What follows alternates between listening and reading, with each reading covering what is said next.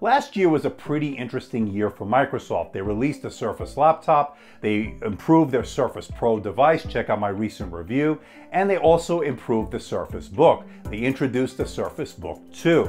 Now, I was really interested in the 15-inch model, and I've been using it for the past week or so and putting it through its paces. Hey everybody, it's Andrew from AMDtech, and this is my review of the Microsoft Surface Book 2, the 15-inch model. Let's find out if it's worth your money.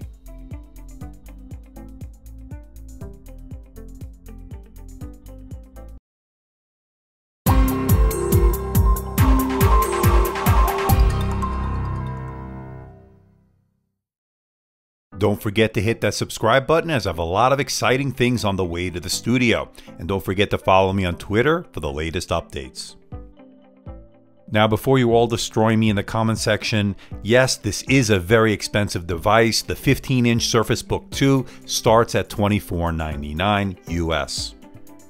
But Microsoft just announced a new entry-level starting price of $11.99. Of course, you'll only get 8 GB of RAM and 128 GB of storage, 13.5-inch display, and no dedicated GPU.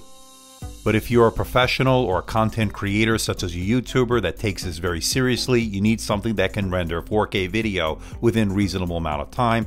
Or if you're a AAA gamer and you want to get the best you can in a thin and light laptop, this may be your ticket.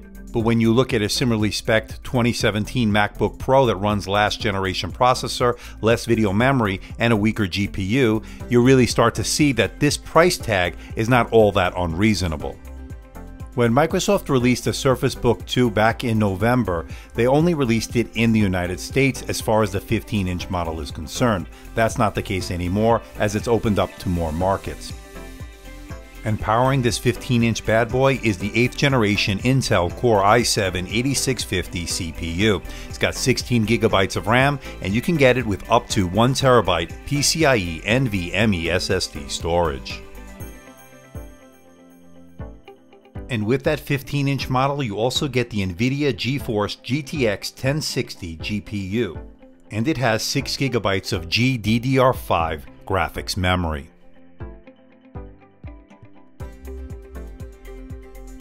But the star of this show has to be the all-new 15-inch IPS Pixel Sense display. It has a resolution of 3240 by 2160. That's 260 pixels per inch, and it retains a 3:2 aspect ratio. It covers the color gamut really well at 131% sRGB, and color accuracy was spot on at 1.03 Delta E score. It gets really bright at 447 nits, making this good for both indoor and outdoor use. Good job, Microsoft. The blacks are very deep, the colors are very vibrant, and seem to pop off the display. Now, the bezels aren't the thinnest in the world, and there's a good reason for that. Since this does pop off to be used in what Microsoft likes to call clipboard mode or tablet mode, you need to have some place to sort of grip or handle the tablet portion of this laptop.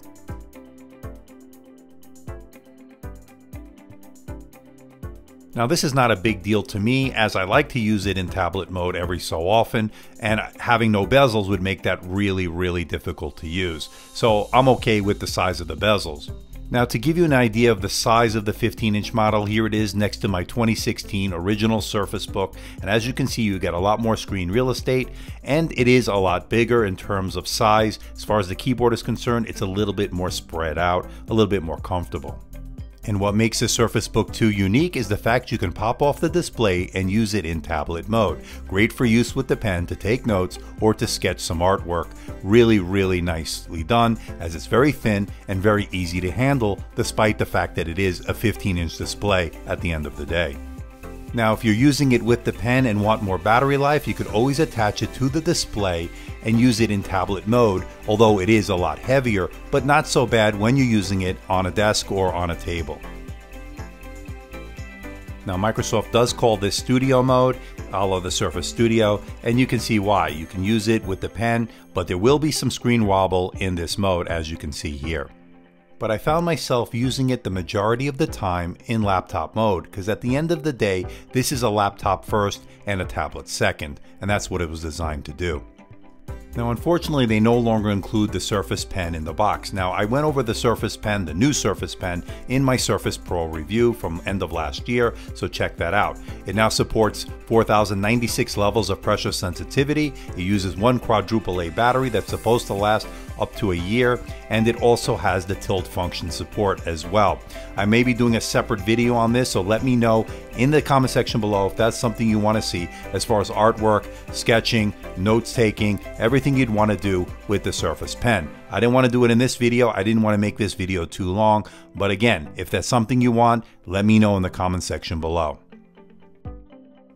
The Surface Book 2's keyboard is shallow with just 1.2 millimeters of key travel. It also has only 65 grams of actuation. That's the amount of force needed for a key press. But don't let that fool you. The typing experience is very good. The keys have a solid amount of click, and I didn't find myself bottoming out while I typed.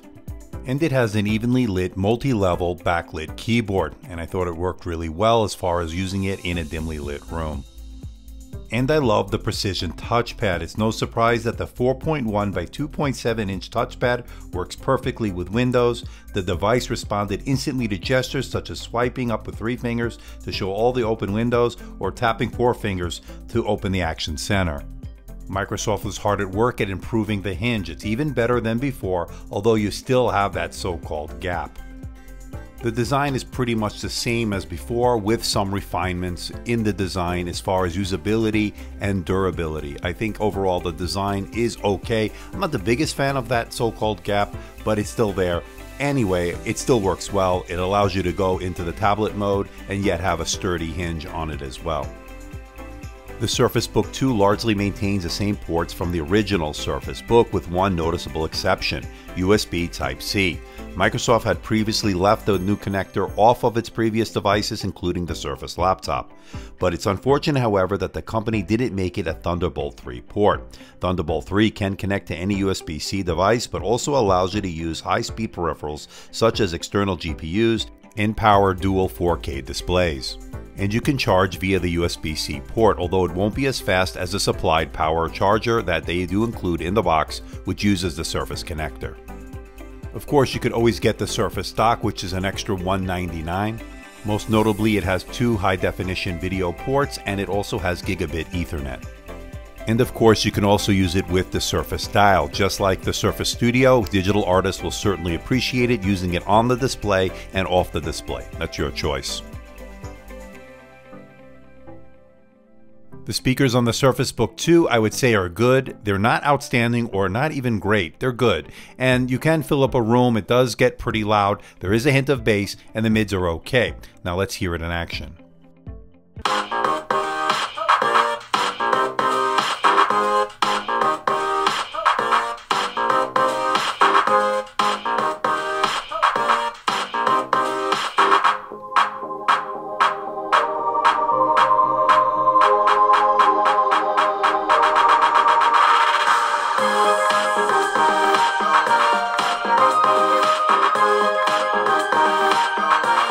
Now, as far as logging in, there is no fingerprint sensor. Once again, the Surface Book uses the Windows Hello camera on the front. And it's a much improved Windows Hello camera than the original iteration from the original Surface Book. This one worked really well, registering my face pretty much every time I used it. It was quick and accurate. So this is the front-facing webcam on the Surface Book 2 15-inch model, and it's actually pretty good. And especially, I expect it to have a pretty good webcam when you're starting at $2,500 US. But putting that aside, price aside, it actually is one of the better webcams you're going to get on a 2-in-1 for certain, on a laptop, especially when you compare it to the MacBook Pro, which I'm not crazy about in terms of the FaceTime camera, especially on the 12-inch MacBook as well. That's a disgrace, as you know. I've said it in my previous videos and in my review of that product. It is a disgrace having a VGA webcam on a high-end device. But that's for another day. This actually is a pretty good webcam. Let me know in the comment section below what you think. Perfect for Skype, perfect for video conferencing, I think. Especially at this high-end price, I expect to have this level of webcam. Let me know again in that comment section below. Now, as far as the camera on the back, it's okay. I wouldn't be taking photos or videos anytime soon with a 15-inch tablet, so forget about as far as I'm using it, I'm not going to. But for those that want to take pictures of notes, and you certainly can do that, it has that capability. It's not a bad camera, but I wouldn't say it's good by any means. Again, this is a 2-in-1, and I wouldn't be taking photos or videos. That's just the way I feel about it. Now, my unit has a 256 gigabyte PCIe NVMe SSD drive. It did well on the reads with 3155, didn't do so great on the write. A little bit disappointing considering this is a high-end device with such a high price tag. I'm a little bit disappointed in that. Now, to give you an idea about performance, the 8th generation Intel Core i7 processor actually performed pretty well, as evidenced by this Geekbench 4 results. Intensive tasks such as 4K video editing can be handled by the Surface Book 2 without many problems. The Surface Book 2 packs an Nvidia GeForce GTX 1060 GPU. Of course, it has that 6 gigabytes of video RAM that we talked about. That's powerful, it's VR ready, and that handles intensive editing tasks as well. I noticed some hiccups with a few games, but overall, this graphics card delivers very good performance. Check out some of these results.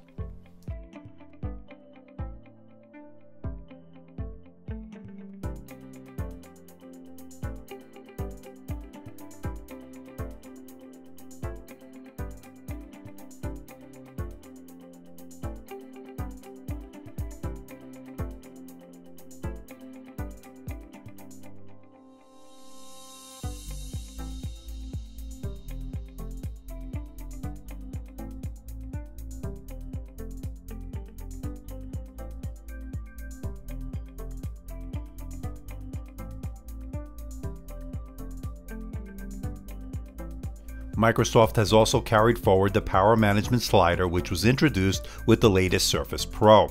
The slider lets the end user choose between the best battery life, which is the default, better performance, or best performance.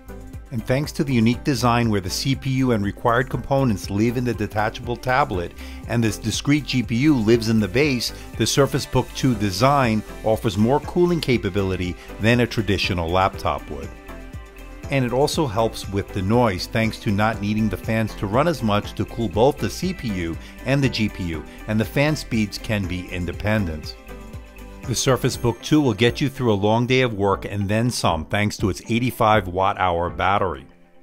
On the continuous Wi-Fi browsing test, it did 12 hours and 9 minutes. That's better than the Dell XPS 15, the 15-inch MacBook Pro, the Lenovo Yoga 720, and better than the 6 hours and 33 minutes in the category average. That's very good. Now, with tablet only, you'll get a little less than 3.5 hours. That's it. Now, it comes with a 102 watt charger. Remember, there's 2 batteries in this, one in the tablet and one in the base, for a total of 85 watt hours. And it takes about 3 hours to fully charge both batteries. It uses a Surface connector, and you could also charge via the USB-C port, just not as fast. And just like the past iterations, you also have that USB port to charge your peripherals as well. Microsoft's 15-inch Surface Book 2 suffers from battery drain during heavy gaming or GPU usage, which is a problem. Now, when it's plugged in with the supplied charger, the battery on the base of the device will drain during certain games if the power settings are set to a maximum performance to fully utilize the power of the hardware. Unbelievably, Microsoft calls this a feature and not a problem, that they designed this on purpose. I find that hard to believe, but that's what they said. The amount of drain varies between games, screen resolution, and maximum load on the GPU.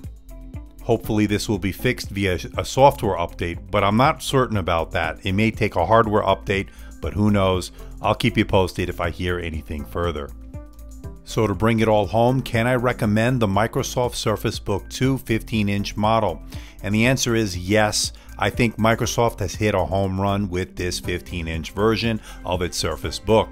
The biggest problems being the battery drain issue we discussed, no Thunderbolt 3, and it is expensive. But putting those negatives aside, it checks all the boxes you'd want.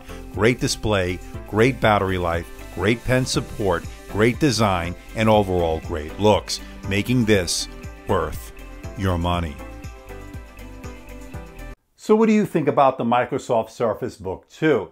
I really love it. This is my favorite 2-in-1, perhaps my favorite laptop of all time. It's that good. The screen is absolutely gorgeous, and I love the fact that it's a 15-inch display. Now, don't get me wrong, I love the 13.5-inch of the original Surface Book that I have, but this Surface Book 2 with its 15-inch display is even better. You have more screen real estate for things like video editing, for gaming, for whatever productivity you need to do, you have more real estate. And a lot of people wanted that. And as far as the pen is concerned, once again, it's a home run. Now, I did review this pen already with the Surface Pro that I recently reviewed at the end of last year. And once again, it's a home run as far as I'm concerned. 4,096 levels of pressure sensitivity, tilt function support. I don't have to say more. Digital artists, digital note takers already know how good this pen is. This is pretty much the standard right now, in my opinion, going forward.